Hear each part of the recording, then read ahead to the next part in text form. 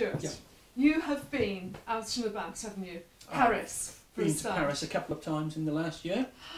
What have you bought in Paris, and where exactly in Paris have you been shopping? Well, I can't say exactly because it's all over the city. Yes. Lots of shops that are commercial operations under the name Gerasol. Gerasol. They have a dozen or so shops in the city that I'm aware of. Right. And lots of other places, kilo shops, where you buy by weight. Are all of those things from kilo sales then? Okay. This shirt, Ooh, look at this that. shirt I found at the kilo sale in Ipswich Yeah. for £6. In Paris there are the Emmaus charity shop chains, as there are in this country. It is a French charity, and my very, very best garment that I've ever bought on the Preloved scene was from an Emmaus shop in Paris, which we'll see soon. Okay. Okay then, so what did you buy then in Paris? So, this is one of my Paris shirts, a Zara shirt. Okay. People who may have seen me on your show before know I like my braces, Yes. and I've got lots of stripy braces, so I thought a few plain shirts would be better rather than stripy shirts and stripy braces. So this is with the Zara Man label on it. Yes. It's one of my Lovely regular featured shirts. So you wear that a lot? You've worn that a lot since Yes, you I do. bought it? Great. This one, More stripes? This is from one of the Emmaus shops in Paris. This is another of my Paul Smith shirts. How much would a Paul Smith shirt cost? What, new? Brand new? I don't know the price that they are brand new, but they're beyond my budget. Yeah, probably talking about £50. I think they're rather more than that. Really? Yeah. This one didn't come from Paris. Have I seen that one before, or have you got one similar to that? This is a Paul Smith shirt again. It's the same design but with a different colourway of shirt that you've seen and your viewers have seen before. This one I bought in Palmer's Green in London. This is the shirt that I got from Hats Vintage in Cardiff very recently. Oh, that's not a Versace, is it? Van Heusen. Oh. It's a fantastic garment. This is the cloth is so soft. Oh, but I think this is just a tremendous shirt. Quite my favourite shirt at the moment. Really? Let's give a big shout out to Hats Emporium in Cardiff Market. We love those guys, Levi and his father, Stuart, named after you. And sooty and sweet. And sweet. Oh, vintage. Braces. This is a thing that I bought many of in Paris. So, a plain blue.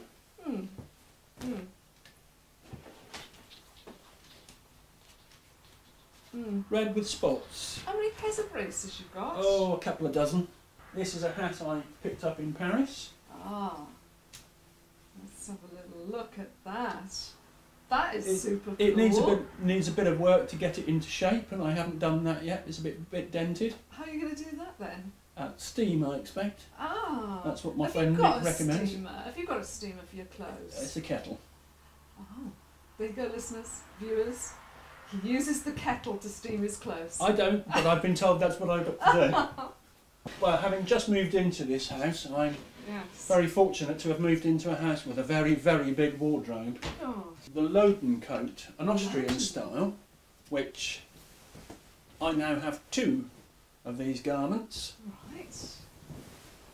This was bought from a shop called BIS Solidaire, which is a charity in Paris. Wow. All wool, and from a top Austrian name, Schneider's. Right. What about the sleeves? I'm noticing the detail of the sleeves underneath. You notice the way the sleeve is here. Yes. Vented here. That's what I noticed. And also access to your trouser pockets in the side there. Right. So there's the blue one. That's like a camel coat. Now, describe them again and what you call Loden. them. Loden.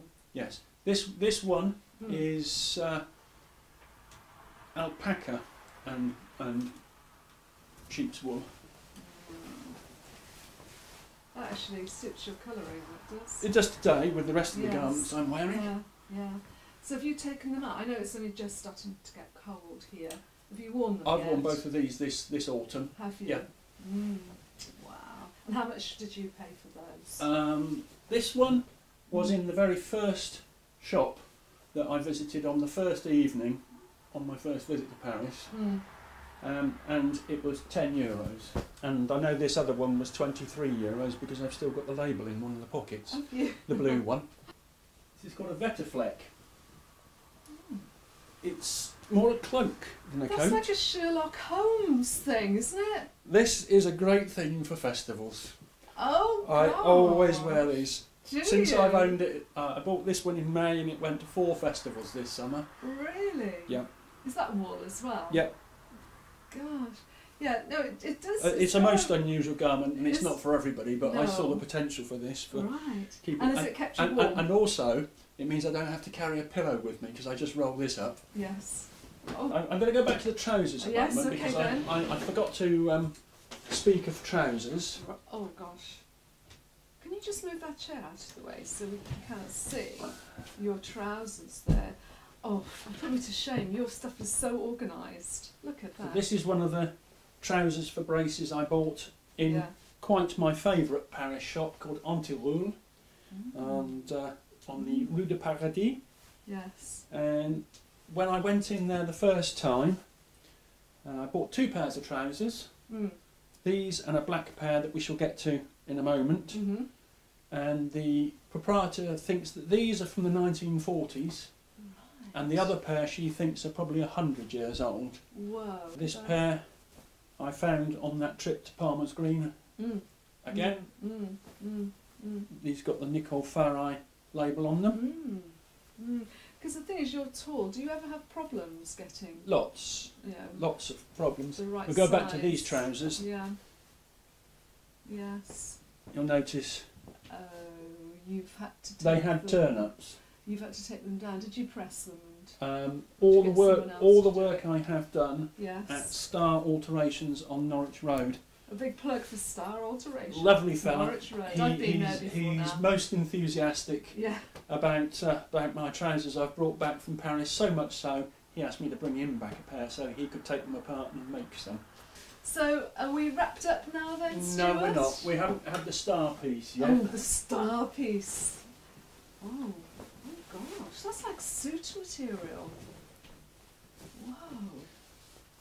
You are so flamboyant. I was in the Emmaus shop with my friend Nick in Paris. He brought this to me with on the hanger, and through gritted teeth he said, "I think this is your size, Stuart. It fits like a glove." Does it? It's just... Wow. Have you worn that yet? This is by far the best garment I own. This is by the Lanvin house, which I wasn't aware of, but he's certainly appraised me of this since then. Yes.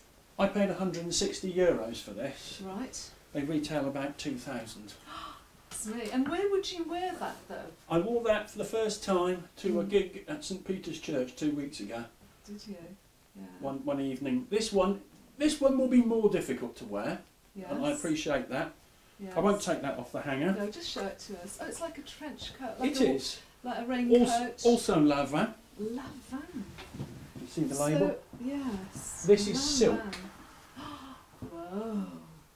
Goodness I bought me. this and this on the same day.